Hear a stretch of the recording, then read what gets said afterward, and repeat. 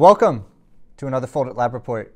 I'm BKEP here at the Institute for Protein Design with my colleague Ian H. If this is your first time experiencing Foldit Lab Reports, we produce these videos on the first of every month to tell you more about the science behind Foldit. In the news, after 8 rounds of small molecule design, we have concluded the Cache puzzle series. In previous lab reports, we talked about the Cache competition, which is a contest to see who can come up with the best small molecule drugs to bind a specific protein target. The current Cache target is a helicase protein from the virus that causes COVID-19. This helicase protein is essential for the virus to unpack its RNA and replicate. Check out last month's November lab report for more details. Now that the puzzle series has closed, the next step is for us to submit the most promising compounds to Cache so they can be tested in the lab. We've done some initial analysis on the compounds you've made, and they look great.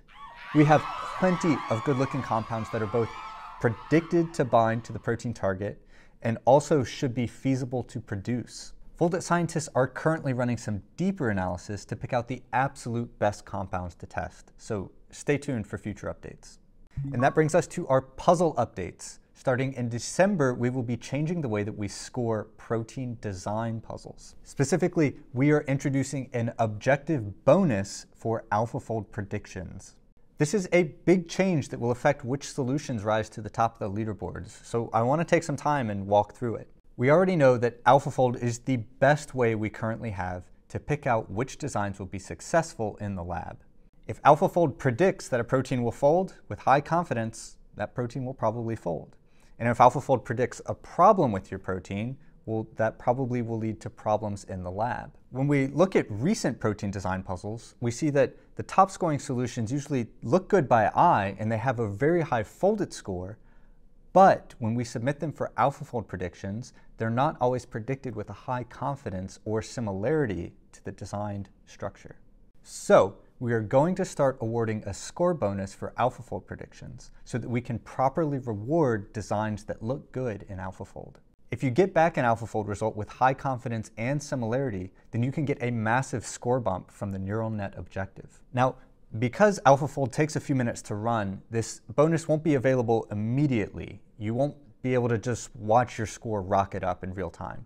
Instead, once you create a solution you like, you should submit it to AlphaFold and wait a few minutes for the result to come back. If it has a high confidence and similarity, then you can load in the original structure or the predicted structure, and you'll get the AlphaFold bonus. This will be the new standard for protein design puzzles moving forward. So if you haven't had a chance to use the AlphaFold tool within Foldit, now's a great time to get familiar with how it works. With this change, we expect to see a lot more success in the lab when we make and test your design solutions. And that brings us to this month's design of the month. This month we have a BMPR binder design from NSPC. This is in puzzle 2226. And as a reminder, we want to design a protein that can bind to BMPR to promote bone growth. To start, we can see a quick view of the design here on the puzzle page. So we see that our binder here is a nice 3-helix bundle, and it packs nicely against the target BMPR protein. If we scroll over to Foldit now, I like to look at these in the protein design view option, so I can see all of the polar atoms and hydrogen bonds. This does look like a very nice design. We see lots of hydrogen bonds here at the interface.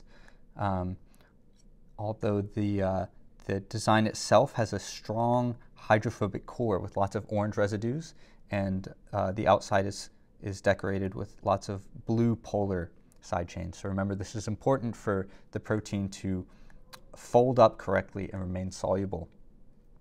But I want to focus on the interface that NSPC has designed here. The challenge with this BMPR target is that the interface is very polar. You can see at the binding site here, there are a lot of blue residues that will become buried when our binder binds to the binding site. So we need to make sure that our binder can satisfy these polar residues by making hydrogen bonds.